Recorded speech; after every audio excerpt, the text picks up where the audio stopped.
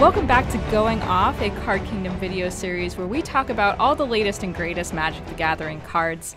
I'm Hallie Santo, and back for this episode are our friends Scott Cullen and Bradley Rose. Welcome back, folks. Thanks for having us. Hello. I'm especially glad that you two could join us for today's show because you two are pretty big Commander players, and that's going to be the topic for our show today, Commander 2021. We're recording this on Thursday, April 8th, right in the thick of Commander 2021 previews, and we're going to be talking about all of the decks that we've seen so far and all of our favorite cards from them. What do you guys think of these decks so far? I'm so excited. There's a lot of cool stuff that's been coming out. These decks are bananas. That's the best way I could describe them. It's just, they're crazy.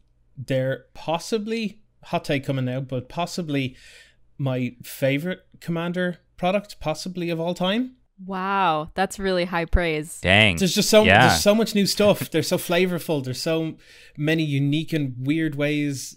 Like, we'll obviously be talking about all these in a moment, but there's just so many just awesome things that are in here. I don't think I've seen another Commander product so far that has grabbed me in the way that this has. I'm not a Commander player myself, at least not as much as I play other formats. But honestly, a lot of the cards in these decks have inspired me to start building Commander decks, and I guess I can touch on some of them as we go along. But I'm really excited to start brewing with some of these cards. Let's dig in. Yeah, let's dig in, and let's start with the college that does the most digging. It's Lorehold, because they're archaeologists. We saw Lorehold Legacies previewed this past Monday, and this deck is looking a little different from what we've seen from Boros in the past. It's not super aggressive. It's very focused on artifact synergies and artifact recursion. And I wanted to ask you two what some of your favorite cards were. Top card probably being added for Commander here for me is Excavation Technique. So it's a sorcery that features a new mechanic that appears on a cycle of these. It has Demonstrate, which says when you cast it, you may copy it. If you do, you can choose an opponent to also copy it. Players may choose new targets for the copy.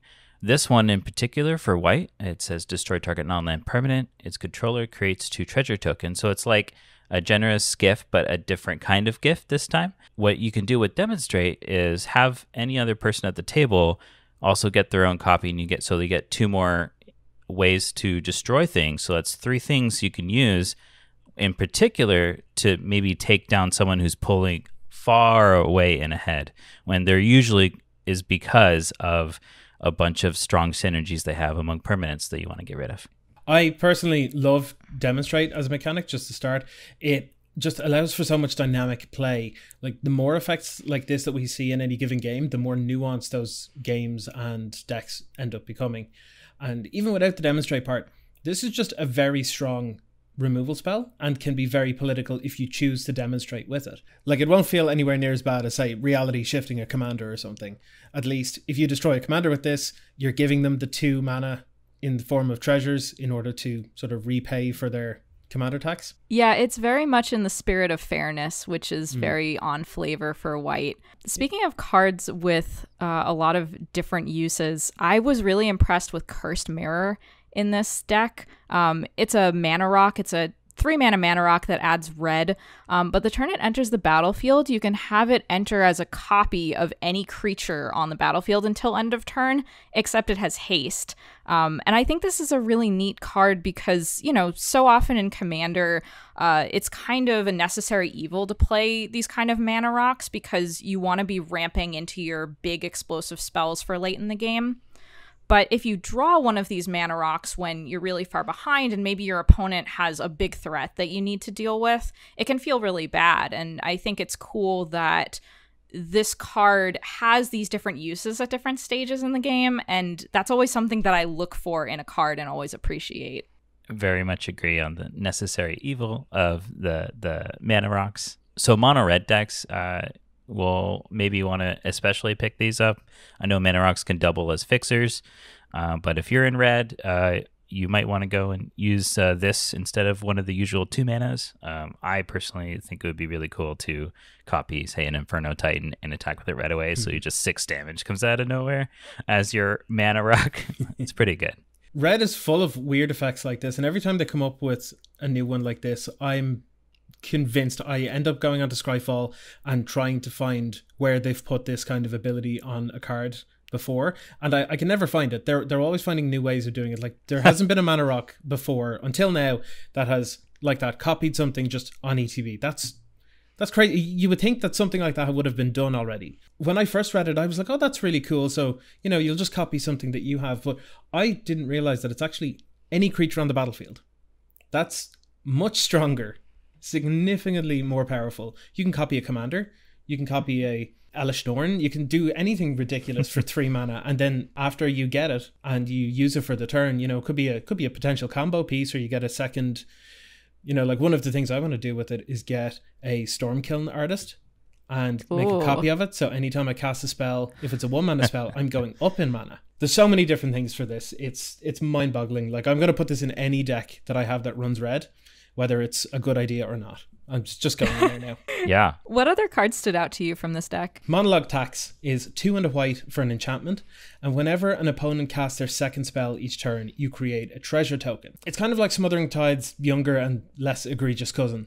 I will admit I'm not normally a huge fan of this kind of effect in general, but it is definitely better to have cards like this rather than preventative kind of cards like a Rule of Law, and they tend to be less acceptable in more casual pods and that kind of thing. So I enjoy seeing cards like this because it does slightly punish your opponents for doing their thing, but it doesn't stop them from doing it. And I feel like that leads to much more enjoyable games overall, and you're still gaining benefit from it, which feels fairly fair. Like you said with Excavation Technique, I feel like that's a very fair white kind of approach to it. I feel like this is going to trigger a lot less often than Smothering Tithe also, just because your opponent can't stop drawing cards, or I guess they can stop drawing cards, but it's a lot harder to stop drawing cards than it is to stop playing 2 spells in a turn. And when someone gets to the stage when they're playing multiple spells in a turn, they probably don't mind giving you a treasure token if it's late in the game and everyone has a lot of mana anyway. But if you're in a deck that either can use that mana to play a really big spell, or if you have artifact synergies and the treasure tokens help with that, then it's a pretty big benefit. Another card that also helps white out to ramp a bit is Archaeomancer's Map. Mm-hmm. When it enters the battlefield, you can search for up to 2 basic planes and get those into hand. And then whenever a land enters the battlefield under an opponent's control, if they control more lands than you, you can put any land card from your hand onto the battlefield. So for my impression from here, most of the time you'll get at least 1 trigger from the second one, but extra gravy if you get more triggers, especially if you're playing against green. So it's essentially like a white Cultivate. This is, in terms of design, it's very close to the best that I would expect from white when it comes to ramp. And I do think it is really, really good. It'll definitely help non-green decks in particular keep up with the rest of the table. And it fetches up 2 planes. That is technically card advantage in white. So we are getting places, everybody. We are getting places. There are a surprising number of cards in this deck that give white some form of card advantage, whether it's giving it letting you get extra lands, or actually letting you draw cards. I mean, we also noted Secret Rendezvous is a new card in this deck. Mm-hmm. One of the things I actually find really funny about Secret Rendezvous is that the art features a Lorehold student and a Silverquill student, and this card is actually in both of the decks. It's in the Lorehold deck and the Silverquill deck that we'll talk about later. I did not. That's so that. Cool. Yeah.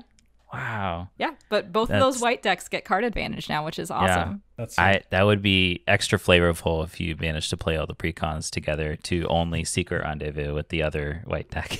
Oh man, yeah, got to put that on your achievement list or your bingo card. Yes. Yeah. Let us know if you ever do that.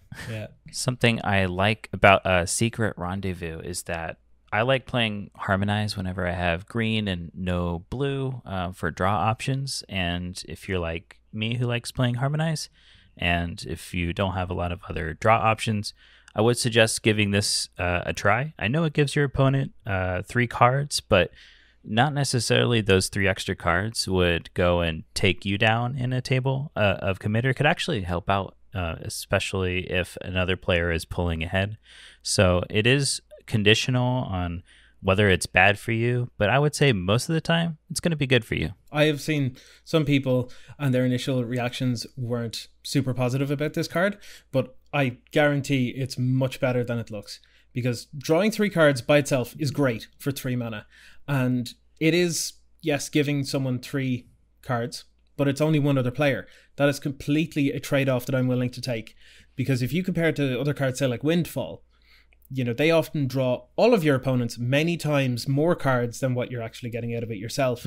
And they see loads of play. Now, I know they're not perfectly comparable. They are 2 different effects in essence, but I really do think that the point still stands. This will become ubiquitous in white decks over time. I can feel it in my bones. I can tell. So when we last had Scott and Bradley on the show, we talked about Prismari a lot. You two talked about how much you love Prismari College. And we got to see some awesome new Prismari cards this week. Which ones were your favorites? Veyran, Voice of Duality.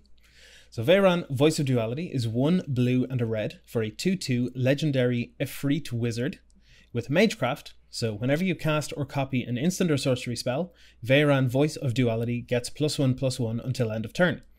And if you casting or copying an instant or sorcery spell causes a triggered ability of a permanent you control to trigger, that ability triggers an additional time. So it's kind of like a Panharmonicon, but for casting spells. You're speaking my language. I love this. I've got to say, I have a Jorian deck. Bradley, you've actually played against it. And I have to say, Jorian, I'm sorry. It has been a blast, but it's time.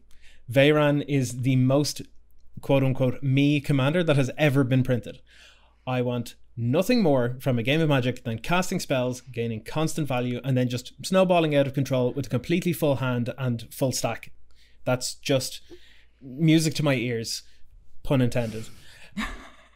This is going to just basically go directly into a blue-red deck for me with all of my favorite cards, like Young Pyromancer will trigger off of it, Thousand Year Storm will trigger off of it, Talrand, you name it. All of the cards that I love to play get affected by Veyran.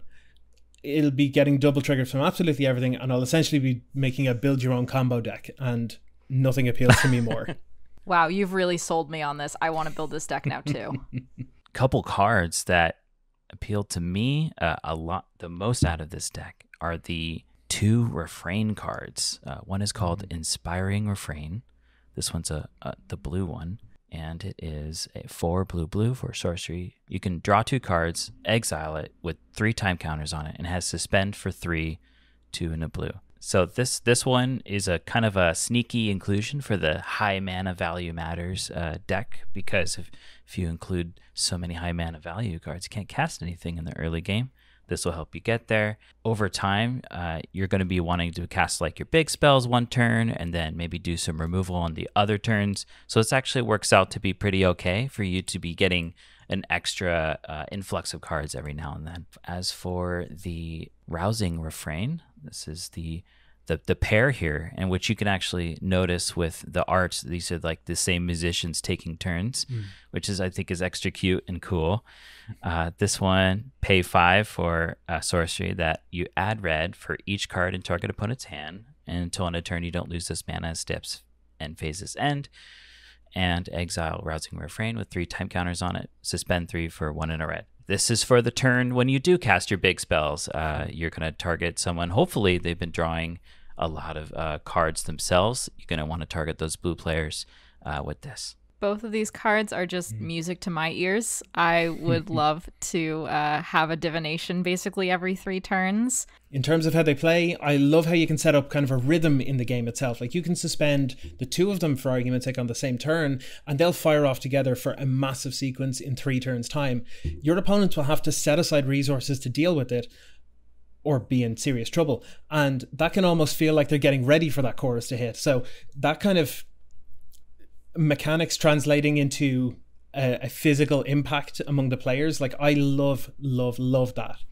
It doesn't normally fit within, more competitive decks, but more casual decks that want to have a deck feel something. This is what I'm aiming for with those decks every time. Yeah, the flavor of these cards is incredible. Yeah. And speaking of flavor, the next card we wanted to talk about is a little bit of a meme, but we love cards like this. It's Octavia Living Thesis. Octavia is an elemental octopus. It costs 8 blue, and the great thing is it's an 8/8, but if you're playing one of those kind of spellslinger decks where you have a lot of instants and sorceries in your graveyard, you could just play this for blue, because it costs 8 less to cast if you have 8 or more instant or sorcery cards in your graveyard. But the thing I love the most about this card is if you look closely at it, the number 8 appears 8 times in different places on the card. You got to hit all those 8 notes. And if you look even more closely and you count the number of rules text, there's 8 of them as well. Wait, there's 8. Are there 8 lines of rules text on this card? Yeah, that was a design goal that I've learned from the Wizards. Yeah. Wow, that's incredible. That's some great attention to detail there. Yeah. I certainly don't hate this card anyway. For real, perfect. For real though, Perfect. It is a very strong mono blue commander by itself even. And I can also see it showing up in the likes of, say, like Talrand, Sky Summoner decks, just to come down for blue, and then every time you cast a spell, you can turn one of your 2/2 flying drakes into an 8/8. That's a pretty fast clock. Like, that's a pretty good increase in clock. I would give it a solid 8 out of 8 score. Perfect. Yeah. All right, so we're going to move on to another blue deck from this set. It's Quantum Quandrix. There's actually a lot of cards here that seem like they have some crossover between the Quandrix deck and the Prismari deck, which seems really cool. Yeah. And this is a deck that has a couple different things going on in it. It's making some tokens. It's also putting counters on things. What card stood out to you two from this deck? Essex Fractal Bloom. What it does is it's a flying 4/4.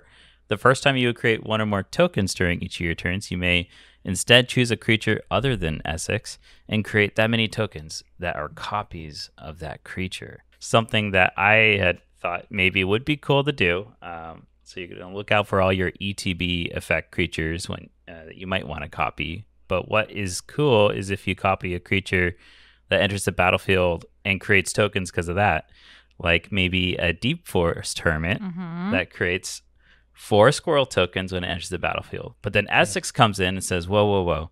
Instead of those 4 squirrel tokens, there are 4 more hermits. And then when those enter the battlefield, each of those creates 4. And now you get 16 squirrel tokens. And because the hermits give them +1/+1, they're all 6/6s. Yes, Essex Fractal Bloom's ability, it feels like it was sort of foreshadowed in a way with Mystic Reflection from Kaldheim.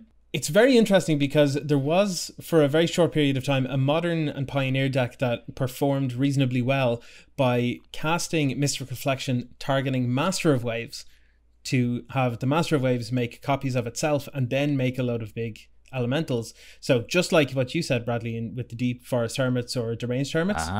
So I think that's one of the first things I'll be doing with this for sure. A card that stood out to me from the Quandrix deck is Dika, Fractal Theorist. So it's 4 and a blue for a 3/3 legendary human wizard with Magecraft. Surprise, surprise. I'm all about those instants and sorceries again. Whenever you cast or copy an instant or sorcery spell, you create a 0/0 green and blue fractal creature token and put X +1/+1 counters on it, where X is that spell's mana value. And then you can pay 3 and a blue to give target creature unblockable, basically, but it must be a token. So it's target creature token, can't be blocked this turn. I gotta be honest, they've really got to stop making mono blue commanders that I want to play with. This is so easy to abuse. Take, for example, something like Treasure Cruise. If you were to cast a Treasure Cruise, say you delved away 7 cards and cast it for 1 mana, you're still getting an 8/8 token. But even better is if you use something like Narset's Reversal and target your own Treasure Cruise, you'll not only draw your 3 cards from the copy, but you'll make a 2/2 from the Narset's Reversal, and you'll make 2 8/8s for 3 mana because technically Treasure Cruise was cast twice. And you'll still have the Treasure Cruise in your hand. So you'll have a 2/2 and 2 8/8s and draw 3 cards. That's absolutely insane. This has to work pretty well with Demonstrate, right? Because we've seen a number of Demonstrate cards that have relatively high mana values. That's a great point. You're going to want to include like Twin Cast and such for your big spells to just add on for little mana, even more instances of tokens. You'll get 2 tokens per copy spell that you cast. I've mentioned before, I haven't always been a big commander player, but I've played a lot of Standard, and I've played the card Shark Typhoon quite a bit in Standard. And this is basically like Shark Typhoon, the commander, where you just get a big creature anytime you cast a big spell. So I'm here for it. There was another legendary creature in this set that I thought was really intriguing, and that's Ruxa, Patient Professor. It's a 4/4 for 2 green, so pretty solid rate. When it enters the battlefield or attacks, you return target creature card with no abilities from your graveyard to your hand. Creatures you control with no abilities get +1/+1, and you may have creatures you control with no abilities assign their combat damage as though they weren't blocked. So I was looking at this card, and I was thinking to myself, like, in all the commander decks that I've played, I've always played creatures that have really cool abilities, or I've always seen other players just loading up on creatures with great abilities. And I was like, what do you play with this? Like, how do you build around this? And then when we were putting together some notes for the show, Scott, you mentioned tokens, and that just completely blew my mind. And green doesn't get, like, flying is a common, if it does have an ability, usually it's flying on tokens. And, green's got a lot instead of flying, just a lot of size. Like, very occasionally, I guess you'll see trample or like maybe vigilance or something. But yeah, a lot of green tokens are just big and beefy. So yeah, you could totally use those with this card. I feel like there's a small contingency of Ayula, Queen Among Bears players that will be very, very happy with this because they're all playing Grizzly Bear Tribal. Shout out to all you bear fans for sure. Speaking of shout outs to fans of certain tribal, we've got another one of these seed monsters, Spawning Kraken, which specifically rewards you for playing Sea Monsters Tribal. This is a Kraken 6/6. Whenever a Kraken, Leviathan, Octopus, or Serpent you control deals combat damage to a player, create a 9/9 blue Kraken creature token. It doesn't have trample, of course, it's blue, or flying, or whatever, so you're going to have to work for it, but that's okay, because there are some ways in the Sea Monster decks that you might already have these, they can help out. If you cast Whelming Wave, that bounces everything except for Sea Monsters, so goodbye blockers. Or if you've got Serpent of Yawning Depths back in Theros Beyond Death, that's a serpent that makes it so that only your Sea Monsters can be blocked by Sea Monsters.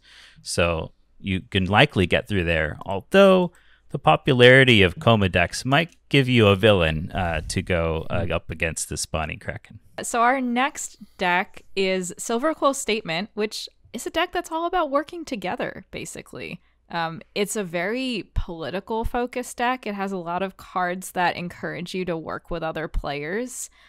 And I'm curious what cards stood out to you from this deck. As the saying goes, hello, Felisa, Fang of Silver Quill. This one is a Vampire Wizard white-black commander. It's 3/2 flyer. It's got Mentor. Welcome back, Mentor. Whenever a non-token creature you control dies, if it had counters on it, create X, tap 2/1 white and black Inkling creature tokens of flying, where X is the number of counters it had on it. So this one is really cool in combination with the Mentor mechanic. It augments the deck's caring about counters, but if you are attacking with Felisa and then your other creatures, Felisa has flying, could usually evade ground attacks, but if you put a counter on your ground creatures and then they get blocked, actually that's not bad. If they die, now you got Inklings to go along with the Mentor counters put on them. I think it'd be a great commander for any sort of Aristocrats deck with a counter sub-theme. I don't think that's something you'd normally see all that often with black-white commanders. It also works quite well with Shale, Dean of Radiance, and Ambrose, Dean of Shadow on the back. They both have the kind of effect of having a counter sub-theme with Aristocrats, which is quite an unusual thing to get. I've seen a lot of people brewing around this with a lot of Aristocrat style commanders. I've seen a lot of people posting this card alongside some of the Tesas from Ravnica sets and trying to pair those up, which seems really neat.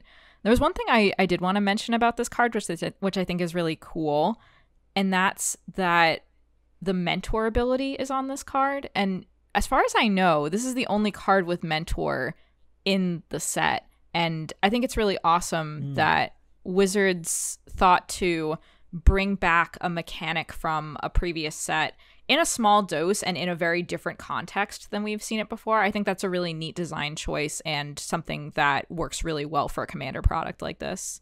I'm sure there's a Mentor fan out there going, yes, yes. A little bit of spice to consider Athrea's Shroud Veiled with this, which puts coin counters on creatures, and when those creatures die that have coin counters, they come back to the battlefield so that you can reuse them again. But then you'll get Inkling tokens from your coins. Oh, right. Yeah, because Felisa doesn't specify what kind of counters they have to have. They don't have to be +1/+1s. They could be any counters. One commander that actually stands out from this deck for me is the mono black commander, Fane the Broker. So, Fane the Broker is 2 and a black for a 3/3 legendary human warlock. And they've got quite a bit of text, so bear with me on this. So, you can tap and sacrifice a creature to put 2 +1/+1 counters on target creature. You can tap, remove a counter from a creature you control to create a treasure token, or you can tap and sacrifice an artifact to create a 2/1 white and black Inkling creature token with flying. And then finally, you can pay 3 and a black to untap Fane the Broker. So that's a mouthful. I really like the idea of a mono black commander that has multiple options like this, and every single option is really interesting and really unique. So if you look at it in a certain way, he sacrifices creatures for counters, sacrifices artifacts for creatures, and then sacrifices counters for artifacts, which is a very cyclical kind of design. They all kind of fuel each other in a way. Yeah. And I love to see that on cards. I love how the card enables itself over time. Now, one thing I do want to point out with it is their ability to pay mana to untap them. I'm very interested in this because that's so abusable. That's very, very easily abused. It gives me very strong sort of Staff of Domination kind of vibes, except it's in the command zone. Absolutely. So I feel like something can be done there. Something can happen, probably involving Rings of Brighthearth. Who knows? Another monocolor commander option in this deck is Nils, Discipline Enforcer. It says at the beginning end step, for each player you can put a +1/+1 counter on up to one of their creatures, and then each creature with one or more counters on it, doesn't have to be from Nils, can't attack you or planeswalkers you control unless its controller pays X, where X is the number of counters on that creature, and it's a 2/2. So it's like a bit of a tax on any creatures with counters on it. I thought it was actually kind of arch enemy against the Quandrix deck with all their fractals. They're like, yes, a 7/7. You're like, well, you have to pay 7 to attack me with it, but you can go, on your way if you attack someone else. It's kind of like a surgical ghostly prison that sits in the command zone. It's not quite my cup of tea, but it's a really, really powerful political piece that grows opposing creatures while deterring them from attacking you. Actually, now that I think about it, giving your opponents power and then convincing them to attack someone else doesn't really feel traditionally white in the color pie to me, but that's a tinfoil hat theory for another day. Yeah, at least it's doing the kind of traditional white thing of spreading everything around, making sure that everything's equal, or at least trying to. It's putting a +1/+1 counter on one creature that each player has. So everyone gets a little bit extra power, but they just can't attack you, which is kind of sweet. A tip to look out for is make sure Nils stays on the board by the time you are looking at opposing boards and think you're safe. They can remove Nils and then attack you with it. So probably want to play some protection on Nils. Yeah. One last card we wanted to talk about from this deck is Keen Duelist, which is a human wizard, my favorite creature type. At the beginning of your upkeep, you and target opponent each reveal the top card of your library. You each lose life equal to the mana value of the card revealed by the other player. That's interesting. And you each put the card you revealed into your hand. So this is definitely giving me some Dark Confidant or maybe Duskmantle Seer vibes. Yeah, this feels like a Dark Confidant kind of effect for me. Obviously, I play an awful lot of Modern and stuff as well, so that's my first sort of analog for this kind of effect. I really like the idea of playing Keen Duelist in a deck where you can manipulate the top card of your library. One of the commanders that stands out for me for that is Yuriko. You play a lot of manipulation for the top of your library so that when you connect with Yuriko or another ninja, you reveal it and opponents lose life. This is a nice little piece where you can set up the top of your deck and then on your turn, you can reveal it, and it would be, say, something like a card we said earlier, like a Treasure Cruise or something else that's very high mana cost. And your opponent can't be too annoyed about it because they got a card out of the deal. It might mitigate some of the feel bads of getting clocked by ninjas repeatedly. If your opponent does feel annoyed by it still, even though you gave them a card and they lost like 8 life, and they feel compelled to attack you, luckily the other cards in the deck have ways like nils to dissuade them from attacking you anyway. That is going to do it for this episode of Going Off. And if you want to see the last Commander deck, Witherbloom Witchcraft, you can tune into the pre-release today from our friends at Loading Ready Run. That's at twitch.tv/loadingreadyrun. Go say hi to them. And if you see some cool cards that you like from either Strixhaven or from Commander 2021, you can go pre-order them at Card Kingdom. We have all the products you're looking for. We have an entire page dedicated to Commander 2021 in addition to our page on Strixhaven, so go check that out. And if you want to catch previous episodes of Going Off, you can check them out here on our YouTube channel. Be sure to sub to our channel for even more content. And if you enjoyed this video, be sure to give it a like and leave a comment and let us know what you'd like to see from future episodes of this show. Until we meet again, I've been Hallie. I've been Bradley. And I've been Scott. And we'll see you again soon.